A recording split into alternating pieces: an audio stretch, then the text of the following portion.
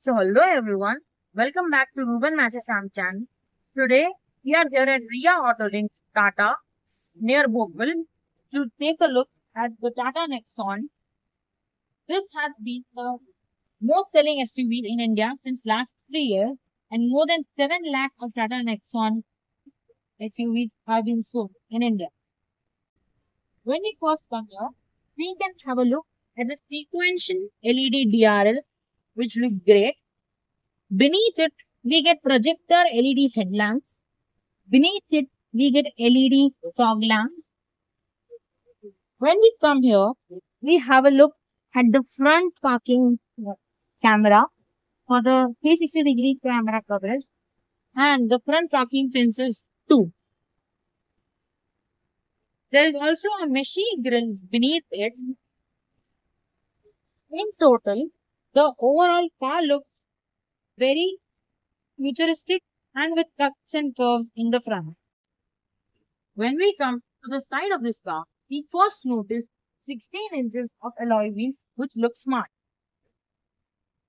Behind it, when we come, we have a look at the black wall beams with the turn indicator. This also gets the 360-degree side camera.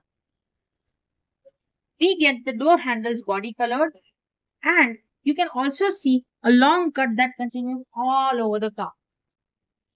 The roof light is very much like coupe. When we come to the back of this car, we first notice sharp LED connected tail lamps over here, which look smart. Above it, we find the rear dimnisher. The rear wiper is hidden under the spoiler. Riya Autolink mentioned over here. The Tata logo.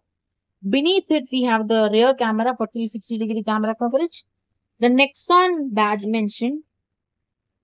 Beneath it, we get the rear sensors and the silver skid plate beneath it.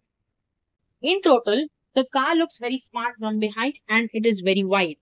When we come to the boot of this car, we first notice this car has a huge boot space. This has a capacity of 382 liters. We also get a 12-watt charging socket behind, at the behind, which is good, and a rear light too. When we first come to the interior of this car in the first row, we first have a look at the two-spoke steering, which gets an illuminated Tata logo with a boxy look. The steering wheel has a glossy finish on it, which looks good but can be difficult to maintain afterwards.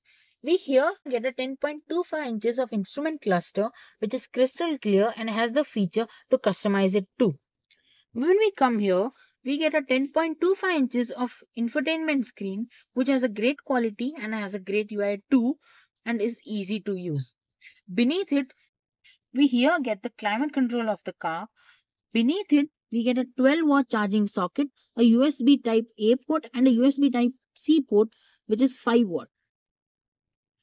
When we come to the seats of this car offers very comfortable and firm position so you can travel long journeys on these seats. The front two passengers also get ventilated seats.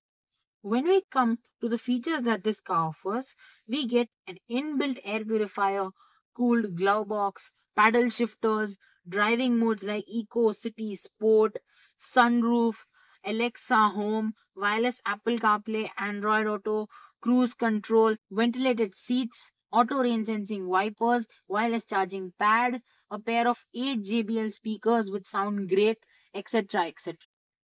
This car has been rated 5 stars by Global NCAP because it has 6 airbags, ABS, EBD, ESP, SOS function, 360-degree camera coverage with sensors, 3-point seatbelt for rear passengers, ISOFIX child seating, tire pressure monitor, blind view monitor, etc. etc. When we come to the second row of this car, we first notice the knee room is good, the thigh support is good, the headroom is okay, the seats are comfortable and firm, we can travel long distances in it. The center armrest is well positioned so you can keep your hand comfortably. We also got twin cup holders here. The AC vents are also present here. Beneath it, we also get USB type A and USB type C ports.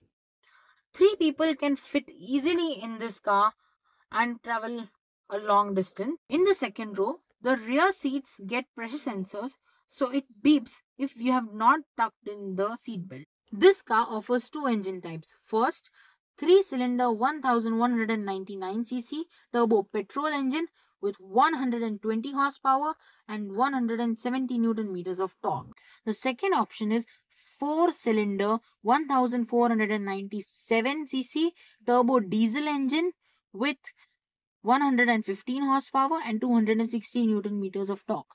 But both the engine feels sufficient for the car and none of them are underpowered. If we talk about the driving experience of this car, we first notice the car is very comfortable and can travel long journeys. The suspension of this car are also pretty impressive. It handles great at cuts and corners. The automatic transmission gear shifts are very smooth and aren't felt in the cabin. The diesel engine makes a bit of a noise. The manual version, the clutch needs to be pressed hard for changing gears, which gets tiring sometimes. When we talk about the dimension of this car, the length of this car is 3995 mm, the breadth of this car is 1804 mm, the height of this car is 1620 mm, the wheelbase of this car is 2498 mm, the ground clearance of this car is 208 mm. When we talk about the average of this car offers an average on a petrol engine is 17.44 kmpl and the diesel variant offers 23.23 kilometers per liter. When we talk about the price of this car has been offered in India at an ex-showroom price of from 8 lakhs till 15.8 lakhs ex-showroom. If we talk about my verdict on this car offers great features at a great price point and is very comfortable, but it still lacks some features like it doesn't have ADAS system and the engine is not as powerful as the other competitors.